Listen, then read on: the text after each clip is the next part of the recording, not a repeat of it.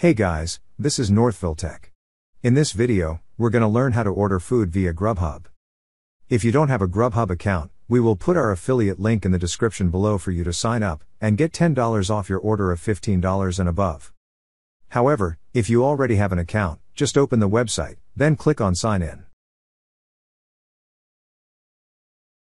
Then, sign in with your email and password.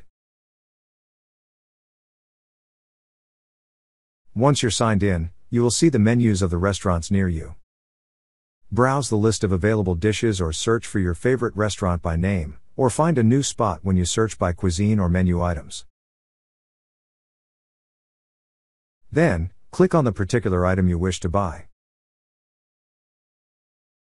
After that, select the delivery address.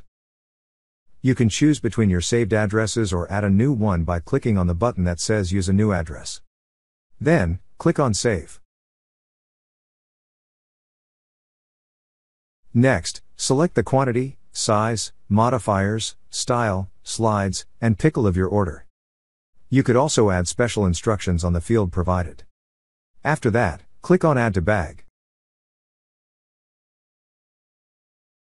To add more, just browse the menu again, and repeat the previous steps. Then, click on Proceed to Checkout. Lastly, review your address, payment information, and tip for the rider to complete your order. You could add a note for the delivery rider for a smooth delivery. If everything looks good, click on Place your delivery order. That's how you order food via Grubhub.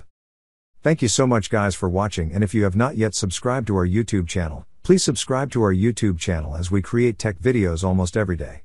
Also check out our website northvilletech.com for great tech articles, and our recommended resources in the description below for various sign-up bonuses.